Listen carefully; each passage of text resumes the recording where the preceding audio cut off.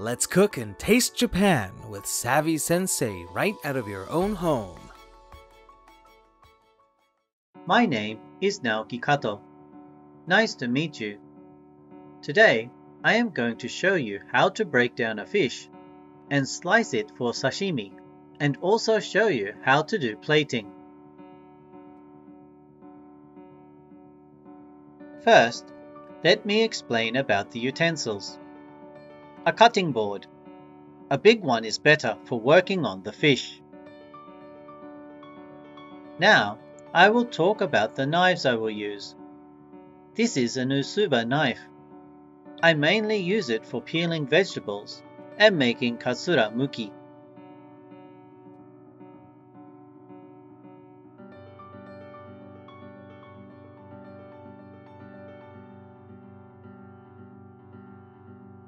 Next, this is a yanagiba knife, which is designed for slicing sashimi. And this is a gyuto knife. It's a general use knife. You can find it useful for chopping vegetables, or you can break down fish with it.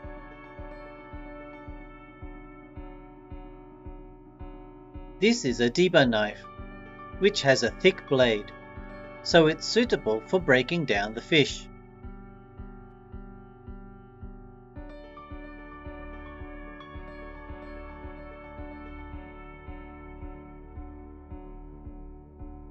Now here is a petty knife.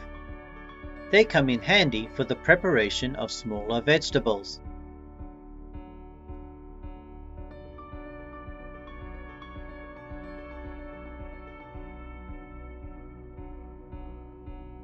These are moribashi, wooden-handled stainless steel chopsticks. It is useful to have a set of these that have a pointed top for picking up smaller things.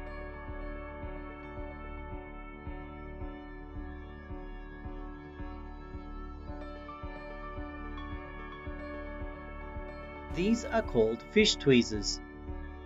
They are going to be able to grab the bones and easily pull them out.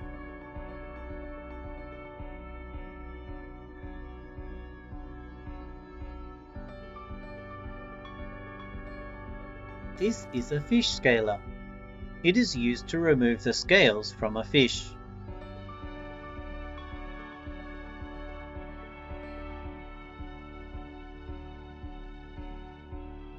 This is an ice pick. Today we are going to use this for preparing mussels.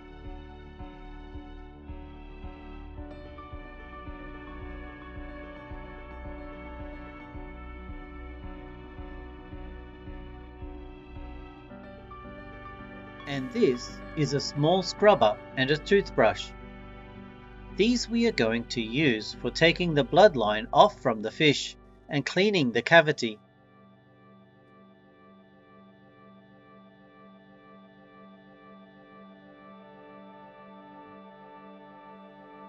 This is a stainless grater and a shark skin grater. This is for grating fresh wasabi. And that's all for the tools.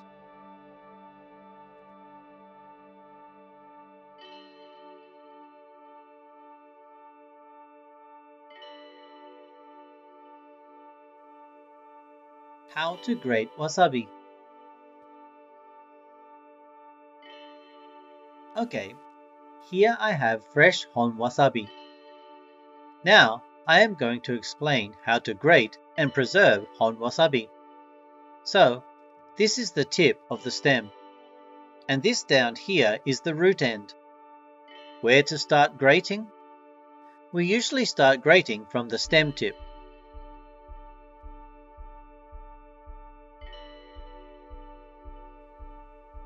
This is the stem. You can tear the stem off by hand. They also have a nice hot flavor. Actually, you can eat them as well, so I recommend you keep it. Chop it up and season it with salt.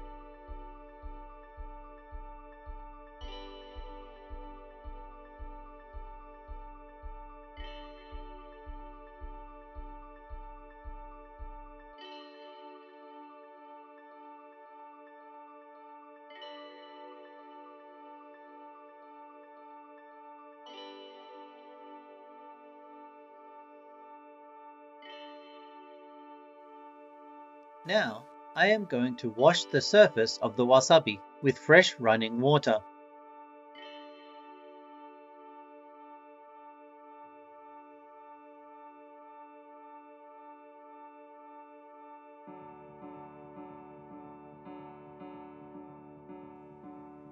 Okay, we are going to dry them lightly with a paper towel.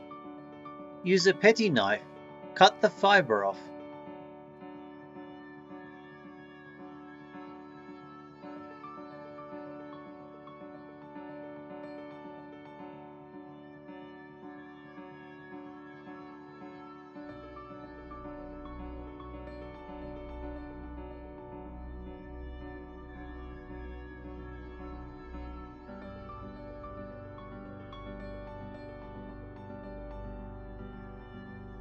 We are going to grate the wasabi with its skin on.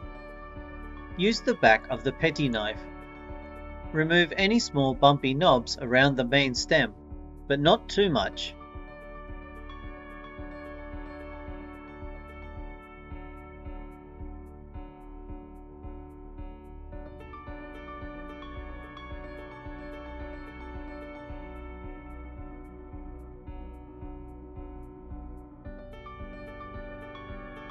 Again, if needed, cut off the fiber.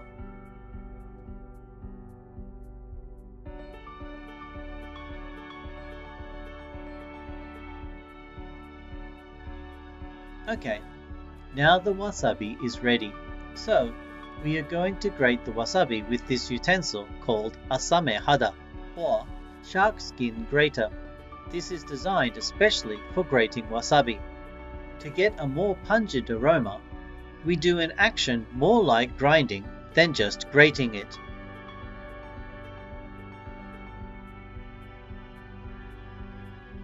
Hold the wasabi vertically against the shark skin grater and grind it with light pressure in a circular motion.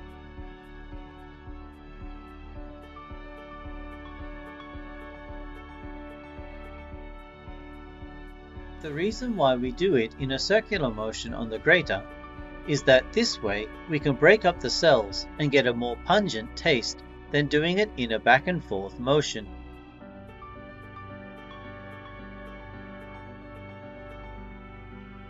Make sure to grate it slowly and lightly.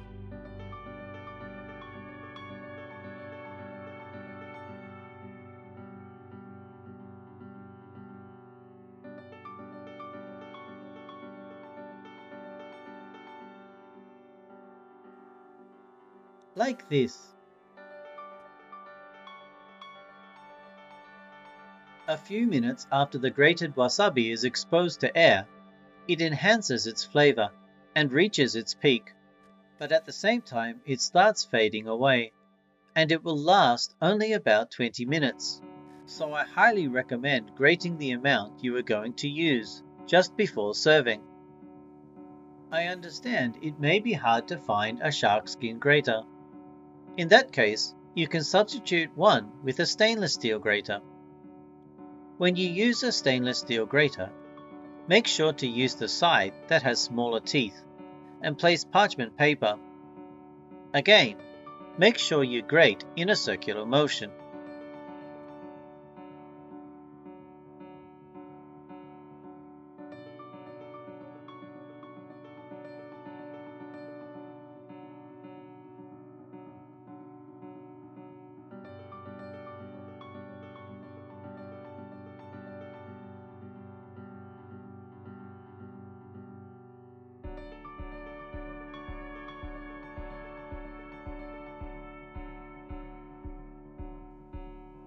Grate it light and slow, not too much pressure.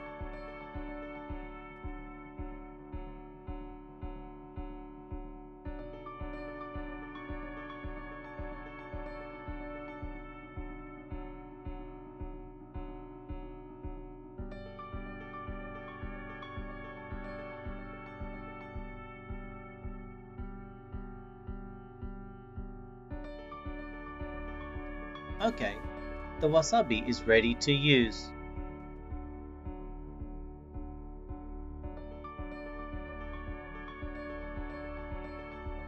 Then, How to store the unused wasabi. Take a paper towel and put it in water. Then, wrap the wasabi in a moist paper towel and cover it lightly in a plastic wrap. This will help the wasabi to stay fresh for up to 2 weeks in your fridge.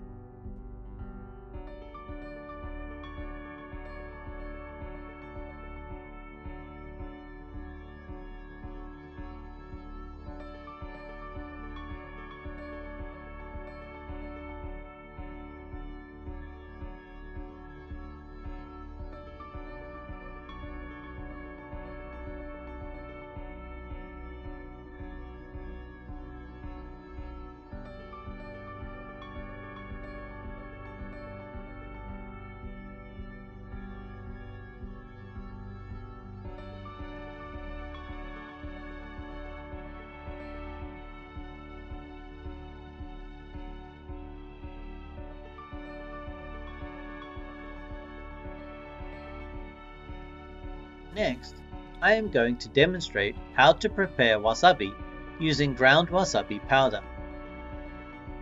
This powder is a substitute for when you cannot find fresh wasabi. All we need is a small sized ball, so about 80 cc of water and 50 grams of powdered wasabi, and a rubber spatula.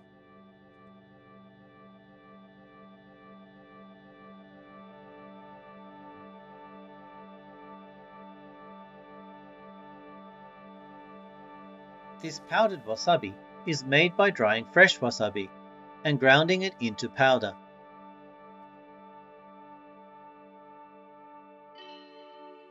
It looks like this. Now, all we do is add some water to it. Put the wasabi powder into a bowl.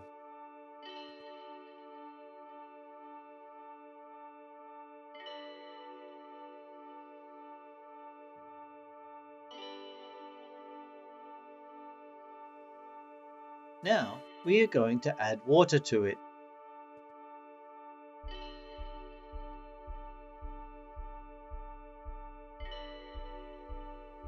It is easy to make and it comes together quickly.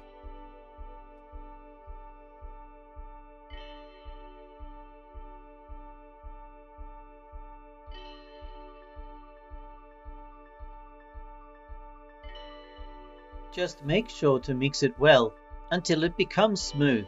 You can see how it's coming together. So now it's ready to use. Same as fresh wasabi, you have to wait for a few minutes before using it, because it enhances its flavor after a couple of minutes or so.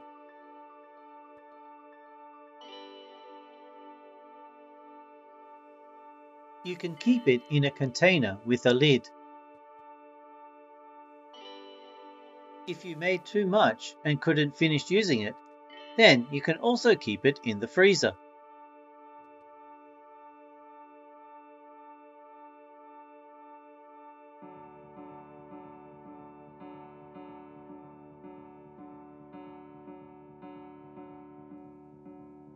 How to fillet a fish. Okay, now I'm going to demonstrate how to Sogigiri salmon. So, onto the fillet. It still has the belly and gill area. So first, I am going to show you how to cut off the fillet.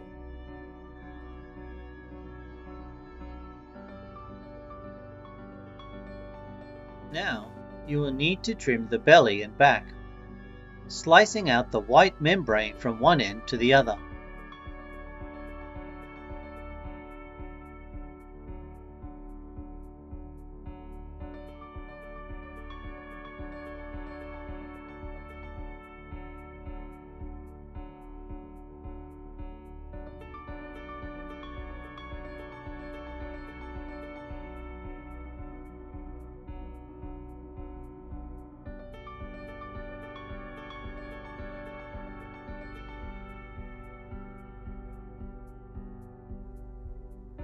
Just like this. This contains bones, so slice it out. Then, turn the fillet around. Slice out the membrane the same way I did. Try not to slice the meat off.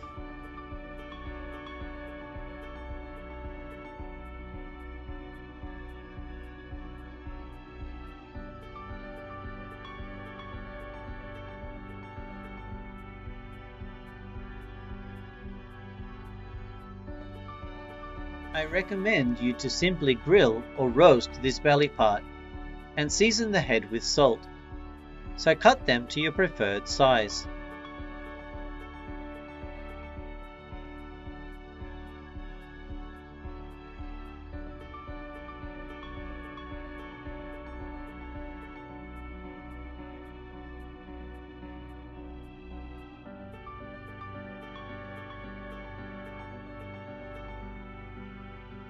Next, you'll need to use tweezers to remove the pin bones.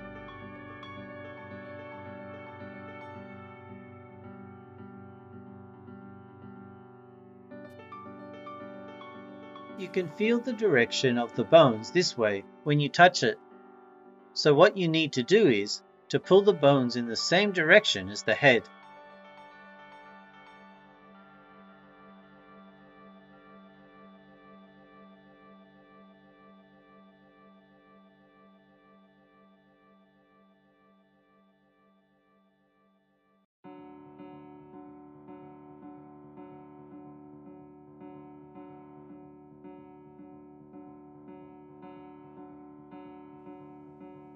Then, touch the part to make sure you got every one. Okay, it's done.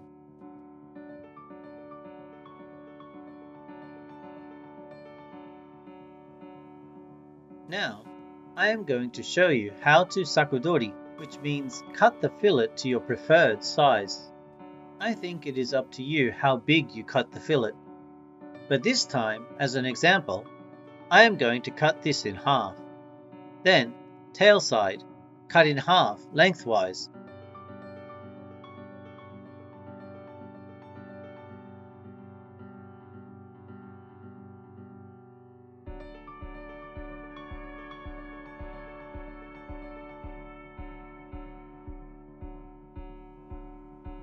Here, this part contains softer bones, so I will cut it off thinly.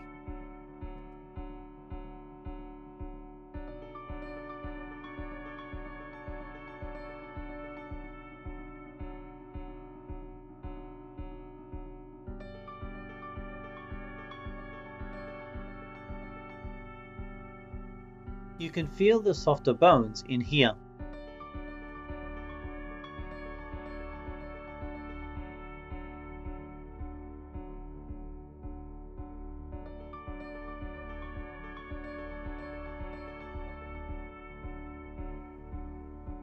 We are done with sakudori now.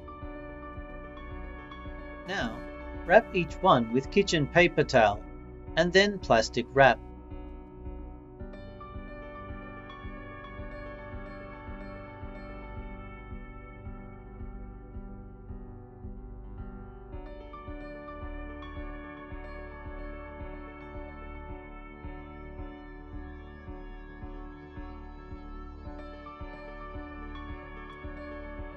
When you wrap them, make sure you wrap it tight.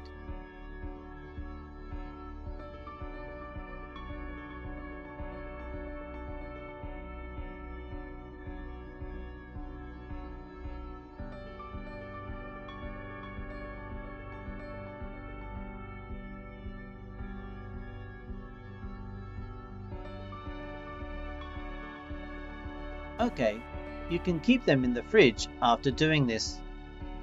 You can keep it in the freezer as well. Later on, you can eat it as sashimi, no problem.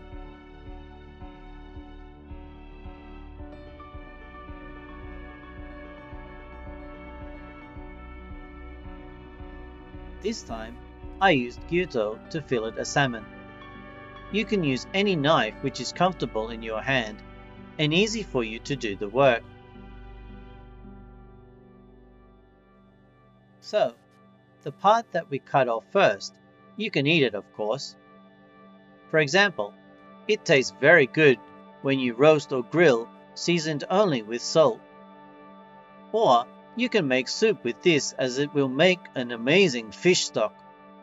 So I recommend not to throw them away. That's it for how to fillet a salmon. How to present sashimi. Okay, now I'm going to show you how to do Sugata-zukuri with this. What I'm about to show you is forming the fish as a plate, forming the fish shape for plating. So, forming the fish like this, bending up the head and tail, we make a bed for the fish with daikon radish. We are going to use an usuba knife for this.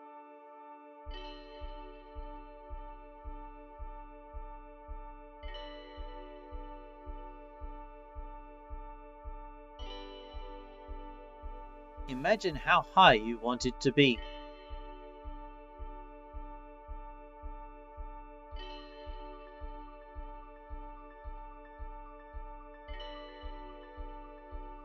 Using bamboo sticks, put it in the daikon radish like this.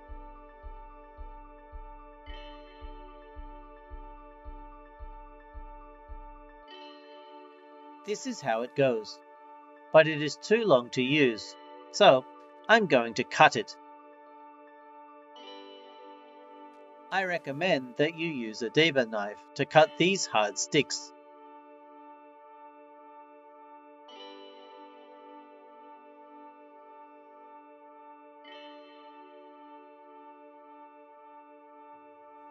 So now, I'm going to put the bamboo sticks into the daikon radish bed. To set the fish in place, I am going to use 3 sticks here.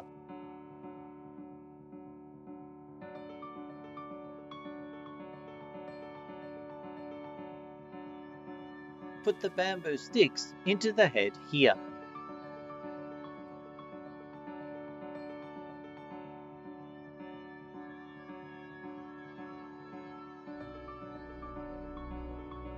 Now, set the head in the position you want. We will make the pectoral fin look nicer. What to do is tear the upper part of the fin and put it in the grill. You see, it looks much better with the fin straight up. Again, tear the upper part of the pectoral fin, then put it in the grill.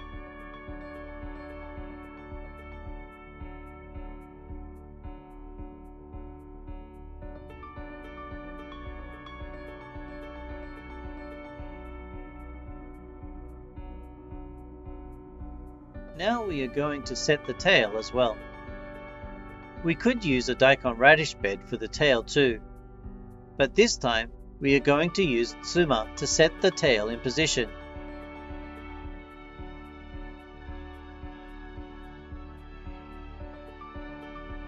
And to look better, cover the daikon bed with tsuma.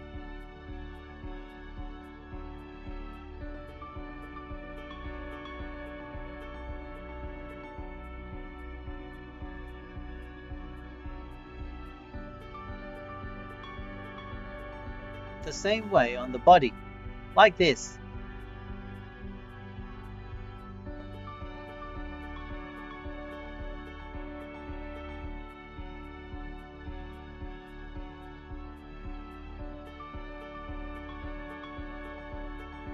More on the back, less in front. Now we are slicing the fish with a yanagiba knife. First, making a slit in the skin so that it can take soy sauce well and make it easy to eat.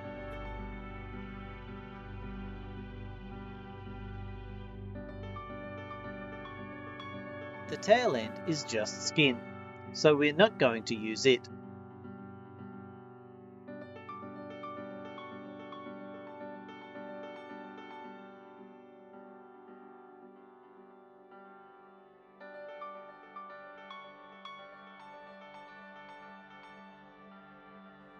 Okay, now we are almost done plating. But at last, we are going to put some ashirai on for decoration. Place the ashirai in empty spaces.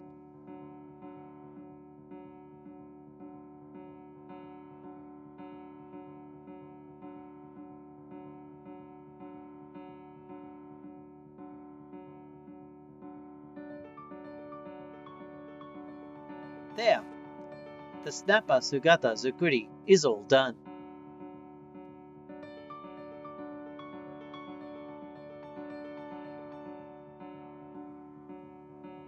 Now we are going to do the sashimi platter. Today we are going to plate 4 kinds of fish, and well, what we have here today is a deep and wide dish, and the other one is a bamboo colander, and we are going to add some crushed ice at the bottom of the dish. Doing this makes it taste chilly and nicer, and also visually cooler in the summer season.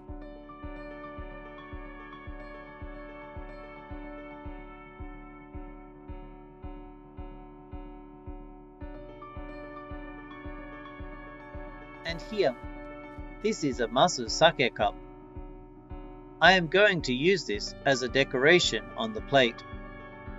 To make it even, put some suma under the masu cup.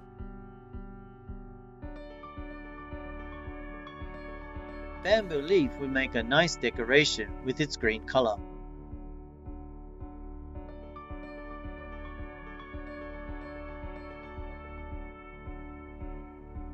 Try to visualize what it would look like after plating.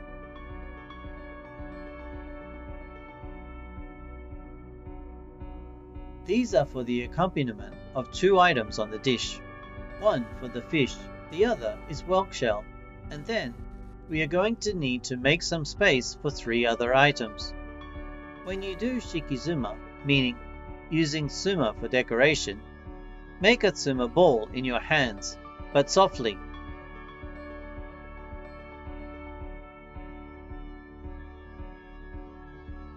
Now we are going to do plating sashimi on these accompaniments. Put the oba against the suma to make 3-dimensional art.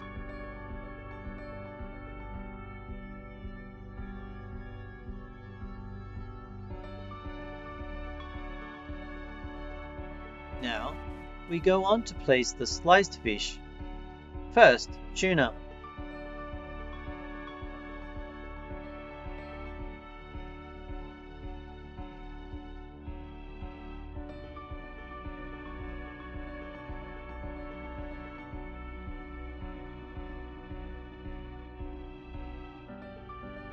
This is whelk.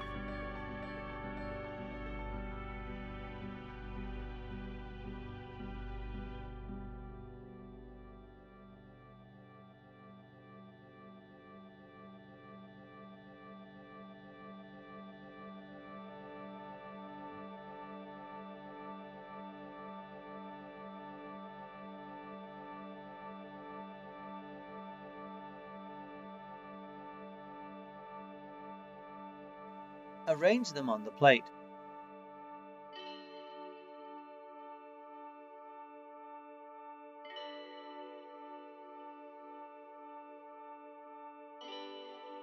Next, we move on to salmon.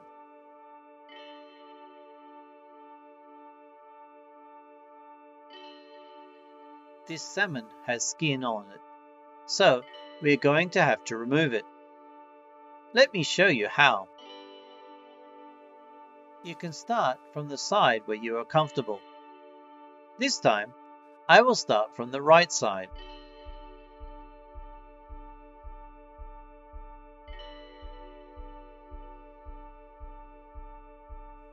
So, place the knife between the flesh and skin.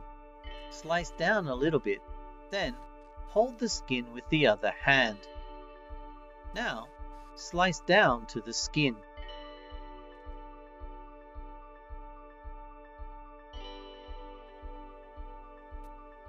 When the blade reaches the skin, begin cutting towards the left between the flesh and the skin. At the same time, hold the skin with your left hand. Continue cutting until you reach the end of the salmon. When you do it right, this is what it is supposed to look like. Just like this with a silver color. This silver color is from the skin which protects the flesh from oxidation. All fish have a grain within the meat.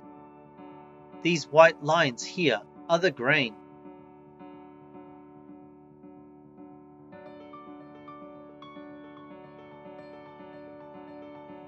Basically, you need to cut against the grain.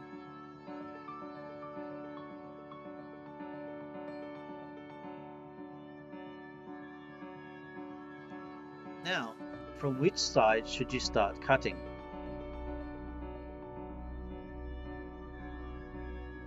When you look at the grain, you can tell the grain goes this way.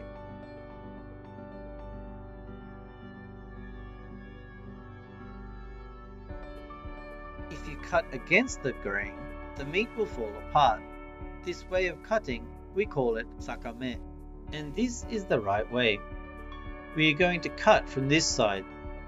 We call it june. So now, we are going to cut against the grain.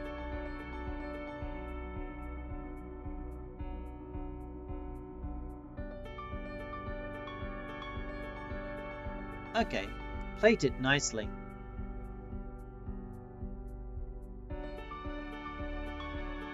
Next, we move on to shime saba.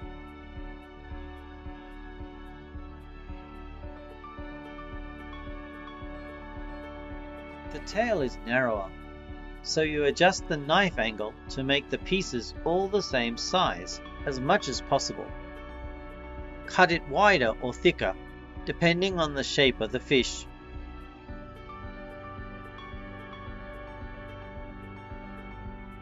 Finally, this is the last fish out of the 5 kinds. Now, we are going to slice a snapper. To enjoy its texture, shimofuri is done beforehand. But to make it less chewy, what we are going to do is make a cut in the skin. This way, it also allows each slice to take soy sauce when we eat it.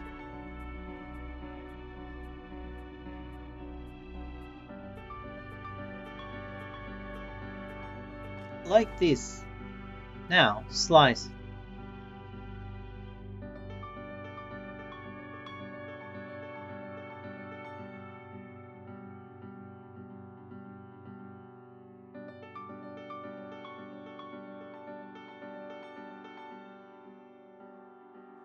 To make a beautiful display on a big plate, you don't want to make spaces among each item.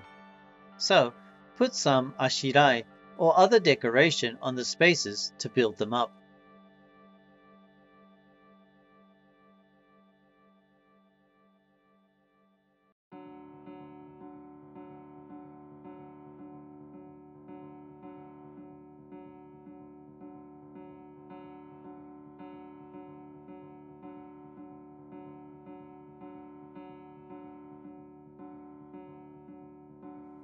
Make a nice shaped wasabi.